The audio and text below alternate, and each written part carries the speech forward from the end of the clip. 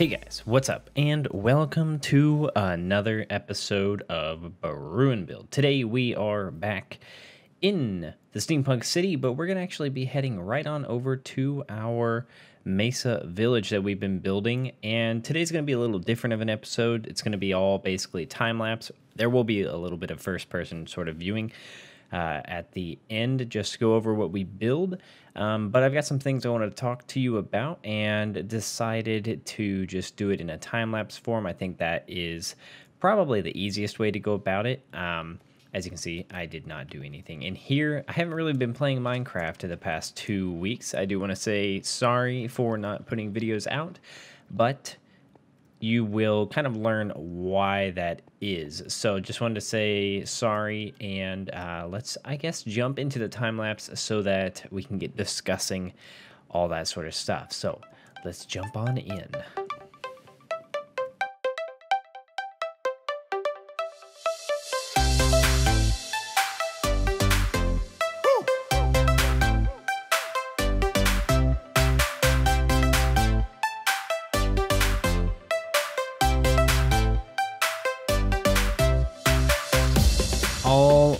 Guys, so getting on into this talking portion of the time lapse, I wanted to give a brief overview of what we're going to actually be building. So currently we're going to be creating the rest of the town. Obviously we needed to finish off the rest of the town buildings, so the exteriors are going to be finished, and that's going to be all good. And I think you're going to like it. It's pretty much it's the same thing as before, just a few more buildings. And then we get into a pathway to design, and I really like how the pathway turned out. We use mushroom block, as you'll see in a bit, and it's actually really, really good. It matches this area really well, I think. It has a nice dirty texture almost, and I think it works really, really well. So I'm really happy with that. We also figure out a way to add in some vegetation and bring in some green life to this area. Not too much. It becomes a little bit more of an oasis type of feel. It's just really hard to not sell a living, breathing town without green things in there, plant life and stuff. So I figured out a way to do that I think is pretty friendly to the sort of the loreish area of the area. And then we're going to create some salt storage buildings to show. I wanted a way to establish the relationship between Brassington and this Mesa village, and I like these builds. As you'll see, there's a cool mechanism that we make that is they're 2-story builds, and so they're really cool. And there's a pretty cool lift that we make. And so we're going to be also, just forewarning, we're going to definitely take a look at this after the time lapse and all in first person and walk around and look at them. So no fear there. And then finally, we've got an office building. I actually moved the office building where we originally talked about putting it, and put it up by the dock area a bit and made it a little bit of a storage area for saltpeter in specific. And I like it. It's a really interesting build. I've tried to blend the styles together of the Mesa Village and the Steampunk City, and I think I've done it moderately effective. It's a little difficult. They're two pretty different styles, but I like how everything's turned out. I think it looks good, and so that's kind of an overview. That's what to expect in this. We're probably reaching near the end of the village pathway creation, I think. I don't know how long this time lapse is going to be. It's going to be as long as I talk, essentially, is what I'm going to do. So I wanted to get into why I was gone for about 2 weeks or so. 2 weeks as of yesterday. I'm hoping to have this video out by Monday, if not Tuesday. And so it's been a mix of two things. So work's been a bit hectic, a bit crazy. We've got a big event coming up in now a week, I think. And I will actually be gone for that full week. And I'm going to be trying to get a video out that week if I can. If I can't, I'm sorry. It's just kind of the way things are. I'll be in San Francisco, which is much further away than like a trip to Chicago or something. So I'm going to be out for 4 to 5 days. And so I won't be able to record then. I'm going to try and record early if I can. but no promises there. So sorry if there's no video then. And so work's been hectic, but I also am up for a promotion and actually have confirmation now that I did get the promotion. So that's good. I'm not sure if it's a promotion in terms of monetary value. I think it might be a step sideways in our org to better align myself with something that I'm more interested in.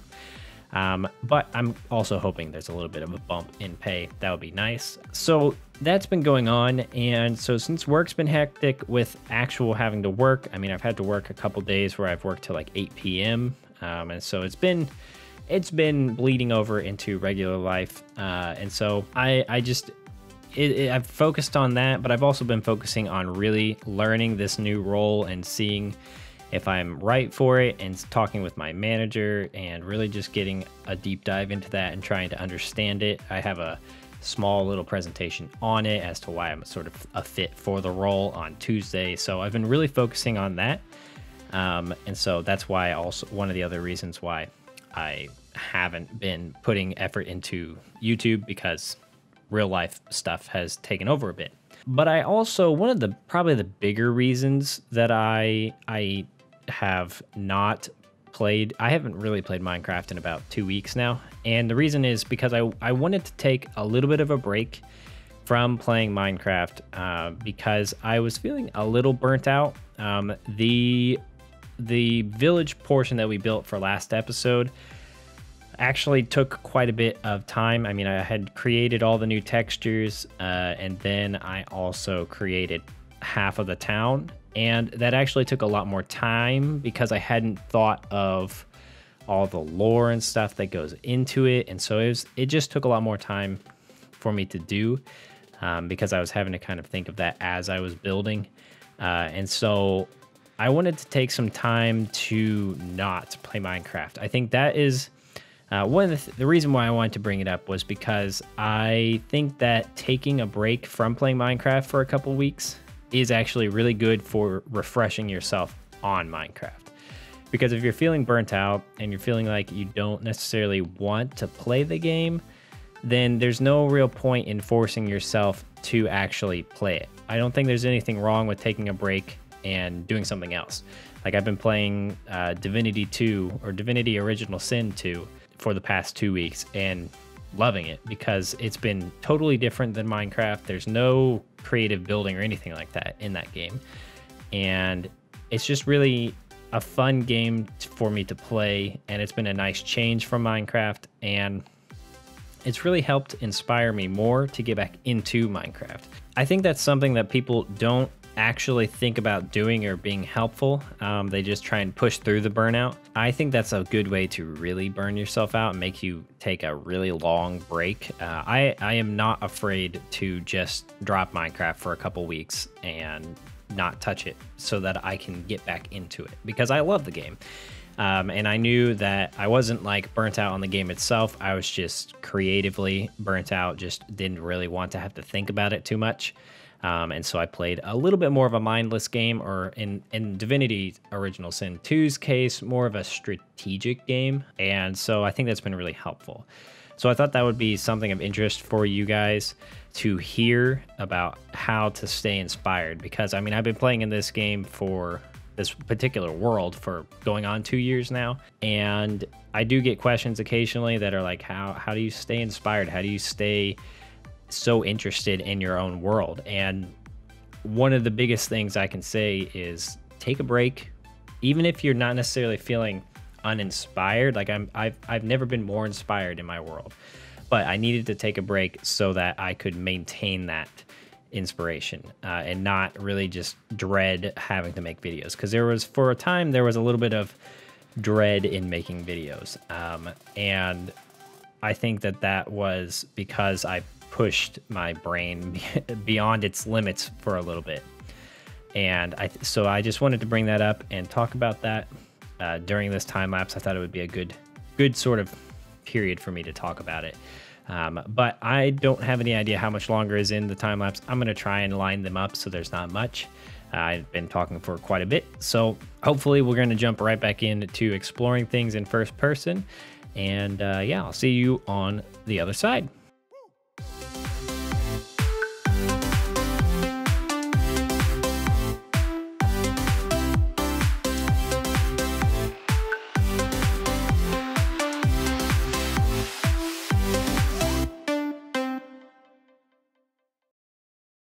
All right, so we are here. I hope you enjoyed the time lapse and I hope you enjoyed my blabbing. We're here now and let's take a look at this stuff. So, this is what it looks like in first person, and I really am loving this village. I really have loved making this. I was going to actually do all of this off camera and not really cover it much, but I think it's a good thing to cover. I don't know what is happening with my keyboard. I'm just running all over the place. Um, I really like it. So the pathway is made out of mushroom blocks primarily, and then terracotta and granite variants. And I really love this combination. I think it looks really dirty and fits this area because I didn't want to use path block because I really didn't think it matched. There's no dirt here, so there was no real need for path blocks. So I wanted to do something that was kind of like a dirtied terracotta almost, and that's kind of, I mean, they're similar. This is just like a dirty, smoothed over version of this, and so that's kind of where my thoughts were with it. I like it. I think it looks really good. And then added some greenery in, but kept it kind of dead-ish looking, like it's pretty dried out. With the birch leaves, and then threw in some cactuses and stuff.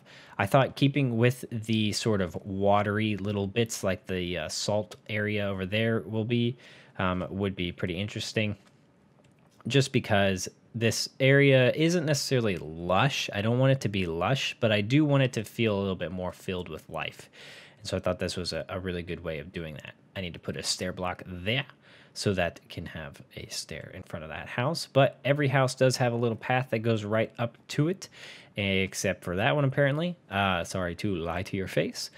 This way goes down, and then this one needs some stairs too. I'm probably gonna do slabs actually. And then I need to put a couple variants there. But other than that, I really like how the pathway has turned out. I think it looks really good.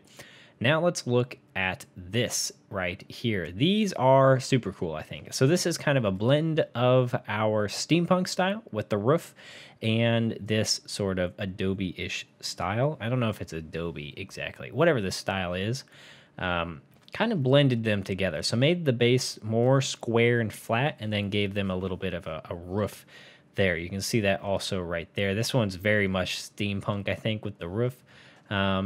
And this is essentially what I wanted to do was establish a relationship with this steampunk city and this place. And so they've gone ahead with their resources, made them storage areas for the salt that they gather right here in the salt flats. And then they actually can just store stuff here and store their salt and not have to go too far. And it'll all stay off the ground and okay. A fun little thing, barrel fell over and dumped salt all over the place. I think that's cool. This is a fun little wagon idea concept for a bigger wagon. I thought was kind of unique using this. You can't have a front, but you win some, you lose some. And then I think it's just really cool. You've got this really nice storage area. It is 2 stories. It's about to be sunset, but yeah, we'll keep talking, whatever. So we've got this cool little lift here that actually extends down. This is one thing. If you're going to have a little extendy downy bit like this, you got to think of these holes where this would actually extend into. And so we've got this, and it's actually a lift that goes up and down. And then they can actually take stuff and put it here, all the barrels. They can then take the stairs, come up, and if you push this lever here, you can see that there is a redstone thing that powers this, and that would be like the crank that then raises and lowers this. And as you can see, there it goes. And this is, so it would power this to raise and lower. This is where the rope would go. If you can't see, there's a rope bit that goes up and over and extends out beyond, right? Let's get up there. Extends right to there out here, and that's actually the rope extends to there, and that's kind of like coiled rope is what I'm thinking. And so that's just a way to add a bit of depth to a redstone thing that doesn't actually do anything. You want to make sure that all your mechanisms actually look like they should work, and I think that's a fun way to do it. So you've kind of got coiled rope there that would be extended and be able to be kind of coiled up when needed. And I really like it. I really like the concept of it. I think it's really cool. So then they can raise and lower stuff, get barrels and stuff up here to store up here as well. These ones I figured would be more covered because it'll be maybe longer term storage, so they don't necessarily want to have all the loose salt blowing everywhere. So more covered area up here, and I think it looks really, really good. I am quite happy with these particular builds right here. I really like them. I think they're really cool. Now let's move right on in to our final thing. The road goes all the way over here. Didn't texture it up all the way, but this is our office building, and I moved our office building from there to here. And the reason for it is because I feel like the docks are right here, and the docks aren't going to be huge. I really only want them to extend out by one, and that's going to probably double in length, so we can have a big airship right here. And I don't think it needs to be like multiple ships can dock, because it doesn't really make sense, I don't think, if this area is not like high traffic or anything like that. So we're not going to have tons of docks. I think we're just going to have one. So I moved the offices here, and there's storage down below, and then there's the office area here. But I wanted to make a really unique building, and so we've got the sort of flat bottom area here. I think this is kind of cool, but then I went with this weird roof, mainly because it was an even building. So what I like to do with even buildings is make it go to a singular point, and then make it have this unique little flat roof. And let's fly over here so you can see. So it's got like this unique flat roof, and I think it just adds a kind of fun little depth to the build, and I think it looks really, really cool. And so it just adds a little bit of flair, makes the building unique. I had a fun time making it, and so really enjoyed it. And of course, brought in the peony. I think the peony is going to be the flower of the steampunk city, mainly because I just really like them. And then it also adds a nice flair to things. And the spruce leaves, of course, are really nice because, I mean, the steampunk city is going to make sure their flowers are nice and green. So that's why I chose those, because they maintain their green color. So going on in, first off, this door. I love this door. Really glad you guys really like the textures too. Thank you for all the feedback. I really appreciate it all. So we've got the inside here, and you're met with this staircase that goes right on up to the dock area. But these two sides are pretty much mirrored on either side. They've got storage, little shelves for barrels and stuff. These are like barrels of saltpeter. And then you've got a little window you can view out. And it's just a pretty quaint little area. I think it's nice. Nice little build right there. And then similar thing here. A little bit of a different layout with shelves extending this way. I thought this was kind of unique, making it so the window had a little opening here, but shelves all over the place. I really like it. I really think it turned out really nice. I'm very happy with everything. Going on up here is the office, and I am very happy with the office. I think it looks really cool. So it's just a very simple little office area. I might put some sort of paper or something down here, but just kind of a little seating area here for the officials to be able to sit at, and the main official would be here. But this person actually has a love for flowers. So we had this open area here, and I was like, well, let's make it like they love flowers. And so this is a little bit of a little backstory behind the main dock official, that he loves flowers and just loves the smell of them. And so he fills his room up here, mainly because we had a weird area here that wasn't for storage, but needed to be filled, and I really like it. And then you can also get the light from above with those extra windows.